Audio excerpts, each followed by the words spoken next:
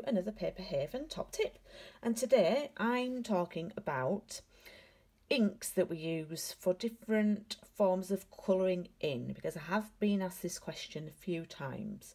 So it follows on from my last video with the mounting of the stamps, so if you watch that one, that's great. So there's a couple of ways that I use mostly for colouring in, and I like to use our Stampin' Blends, which are an alcohol marker, and I also like to use our watercolour pencils, which are obviously water based, and we do 2 packs of these. Okay, so let's just get those out.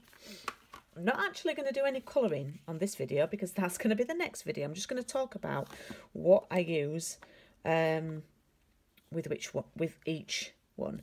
So for the alcohol markers, it's all about opposites.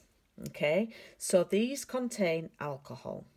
This helps the colour to blend. Okay, so it means that we need to stamp in a black ink pad that's non-alcoholic, which is a water-based ink pad.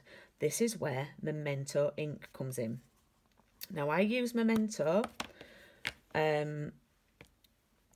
We sell Memento and we do a refill as well. And whenever I'm colouring with Stampin' Blends, I'll go through this in my next video, but I use our Thick Whisper White. And I just ink up the image with the Memento.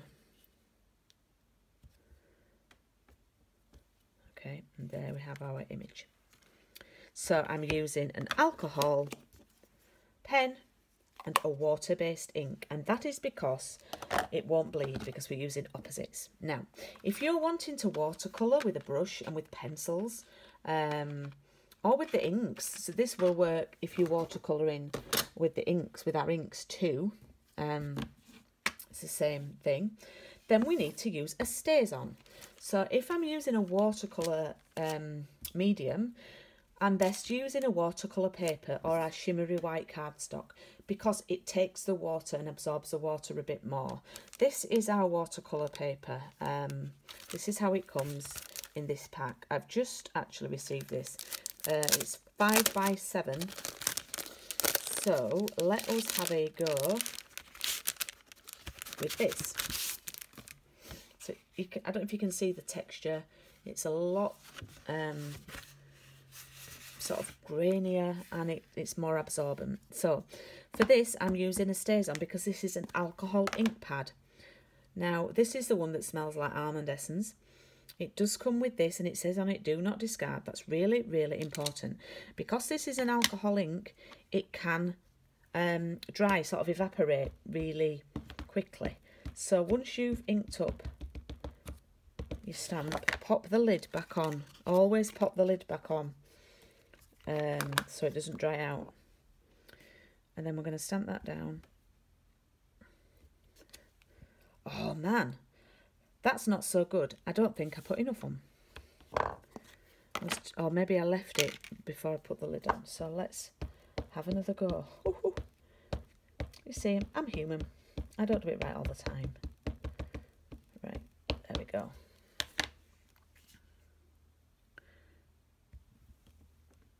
Maybe I was just being a bit impatient for this video.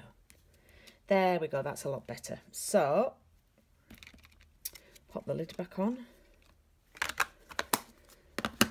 And the reason we've used the alcohol ink is because we're going to use a water-based, can you see it says there, water-based dye ink. So we need to use the alcohol ink. And these are watercolour pencils, which we can also use with a water brush. So again, we're using opposites. Sorry for my little faux pas with the stamping, but I am human, and I do things wrong too.